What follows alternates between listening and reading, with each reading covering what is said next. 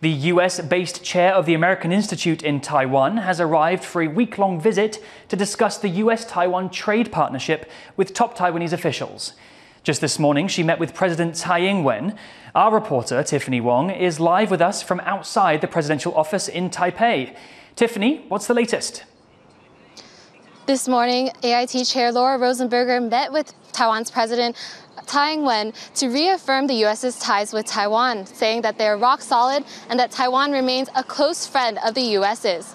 Now, this was Rosenberger's fifth visit as AIT chair, a position which she assumed last year, and President Tsai Ing-wen thanked her for her continued commitment to U.S. Taiwan relations.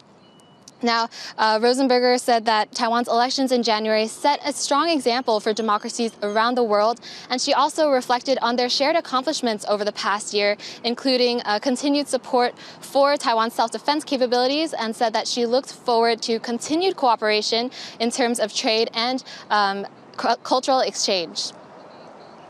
Now, Tiffany, another significant visit is happening today. Taiwan's former President Ma Ying-jeou is heading off to China, where he's expected to meet with Chinese President Xi Jinping. What's the significance of this visit, and does the timing of the AIT chair's visit have anything to do with this? Now, this would be the second meeting between Ma and Xi since they first met in Singapore in 2015. Now, that was back when Ma was president of Taiwan. However, he's now reiterated that this visit that he's going on is something he's doing as a person without a rank, and that he's just leading a group of Taiwanese youth on cultural exchange there.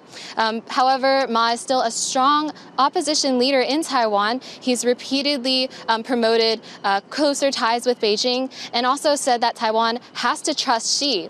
So there's been some speculation that this visit is something they're doing ahead of a tense moment where President-elect Lai Ching-te is set to take office, a move that Beijing strongly opposed. And earlier this morning, when AIT Chair Rosenberger met with President Tsai Ing-wen, she also said that she hoped Taiwan could maintain the status quo, maintain peace and stability across the strait. And she'll be meeting with President-elect Lai Ching-te later this afternoon, something we'll have more updates for you later.